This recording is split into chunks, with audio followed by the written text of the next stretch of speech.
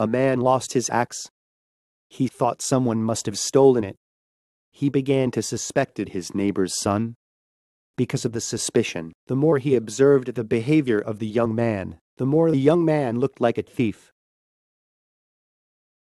The young man's gaits, facial expressions, and tone seemed to hide something. Then one day he found the axe while digging in the field. On the way home from finding the lost axe, he saw the young man's behavior, and it didn't look strange at all.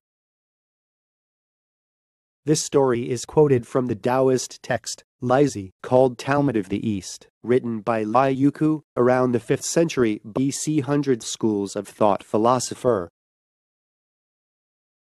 This was cited by Xi Jinping, President of the People's Republic of China, during his speaking on Sino-US relations on September 22, 2015, in Seattle, USA, and became widely known to the world later. Like this story, when we doubt someone, we find everything he does strange, and we selectively collect only evidence that supports our thoughts and believe that person is. To maintain a good relationship between individuals and organizations, we must be wary of this confirmatory bias.